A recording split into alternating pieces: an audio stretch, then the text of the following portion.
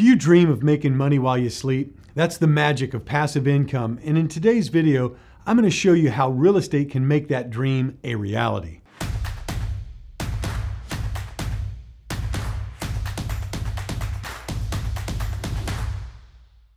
If you've ever read Rich Dad, Poor Dad by Robert Kiyosaki, then you understand that investing in assets and building passive income streams are essential for becoming financially free. Real estate investing is the most tried and true way to build consistent cash flow, and there are a variety of different ways to achieve this outcome. The first one is rental properties. So now there's a variety of different opportunities in real estate with rental properties. Some are truly a bit more passive than others. So you've got single family homes, you've got duplex or triplex units, and then you've got larger scale multifamily. So let's talk a moment for the single family homes. Now, single family home, you've got a single tenant, typical family living in that home. Even if you're working together with a property management company, there's a little bit more active involvement there because of the accountability reporting. You own the property directly. You know, there's issues that come up, whether it's AC goes out, have some plumbing problems, these things the property management companies typically contacting you on. Duplex, triplex, maybe it's a little better in that you've got 2 or 3 people in there renting. So if one moves out, you still have actual income because it's a single family home. The person moves out, you're going to have some downtime getting the property ready for the next tenant and getting them moved in.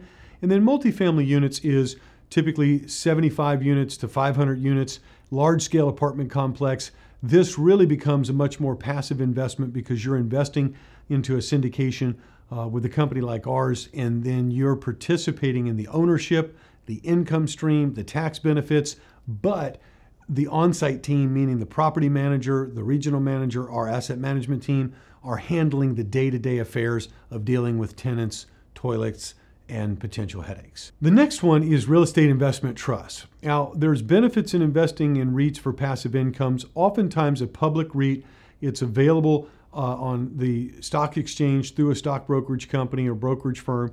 It has a pre-established dividend that it's paying off based on the per share price. It is also investing in a diversified approach. Oftentimes you have different categories, whether it's a REIT investing in office or mixed use property or apartment investing as well. And now there are those positives to it, but let me just say this, there's a bit of a negative to it as well that you have to understand is that you're dealing with an institutional manager. So it's kind of a, you don't know really the management. You're not involved or understanding the direct purchase of the assets, meaning they're just doing it on their own. And then, lastly, you also have volatility because it is a publicly traded REIT. It is based on a share price and it's based on the market's perception. So even as we've seen some of the interest rate headwinds that we've gone through, some of the inflation periods that we've just gone through recently, that's affected negatively some of the REITs because then the market in general is saying that it's worth a little less based on those factors, and that's brought the share price down. So but it is true that with them, you can actually invest, put your $100,000 in there, and then get that dividend that's coming in through the investment. The next one is crowdfunding platforms. Crowdfunding platforms really have come into play over the last 5 to 10 years, more specifically, more mainstream in the last few years. And what they do is they provide a platform or opportunity for people to invest, and they bring together investors and deals that are coming onto the market. Now, with that, it does give you oftentimes a lower dollar amount. There's some available that you can invest for as little as a few $1,000s. Now, the downside of that is you have a much broader anonymity, meaning you're not really engaged with vetting who the sponsor is of the deal. You don't have as much maybe interaction and information about the track record other than what's just provided by the platform. Again, also a bit less in the say of what is really comprising of the different investments. Now, clearly you can choose the investments, but again, it's something that you have less participation in, and then you're trusting more in the outcome based on the validity of what has been purported on the platform. If you're enjoying this video, make sure give it a like and subscribe to my channel. The next category that we have is real estate syndication. So a real estate syndication is truly you participating in a larger overall real estate investment. An example of that would be, just for simplicity, we'll use round numbers. There's a $10 million building that's being bought. Typically, the bank portion of that is between 6 to 7 million, around 70%, and then the additional 3 million is equity. So a company like ours will reach out to our investors as well as our firm and invest that $3 million. So you can invest $100,000, $250,000 in that, participate in the income gains of the property as well as the tax benefits, because you are a real owner of the property and you get the real tax benefits as well, which can help offset your actual income on the project.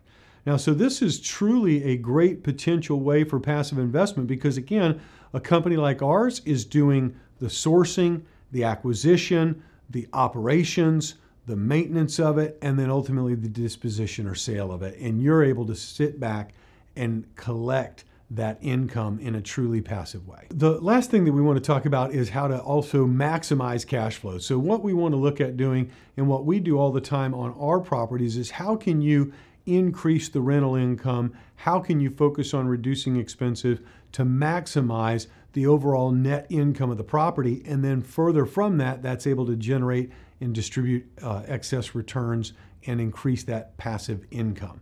So increasing rental income, when we're buying a community and looking at it, we look at, what is the condition of the units itself?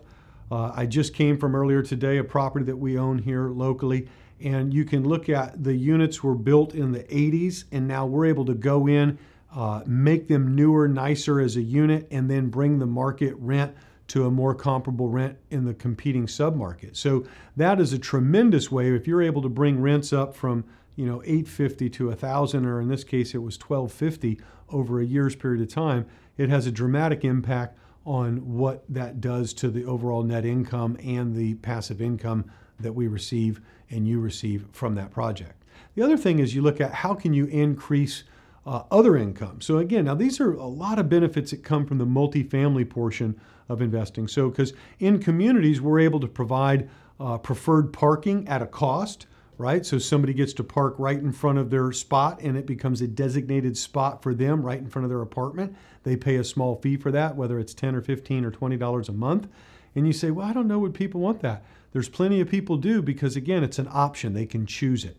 There's also where we implement a rental strategy where we provide through a national company contract that we have the leasing of washer and dryer, so they have the flexibility and convenience of washing and cleaning their clothes inside their own apartment, and then we're able to get a portion of that rental income from the washer dryer. Another way that we do it is by coming in and providing a bulk Wi-Fi or cable program so that we're able to actually decrease cost to the tenant, where they're getting a lower cost provision for their Wi-Fi, and then we're actually getting a portion or percentage of that income as well.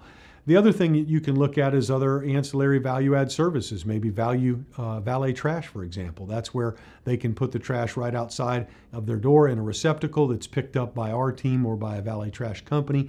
And again, that's a smaller nominal fee per month.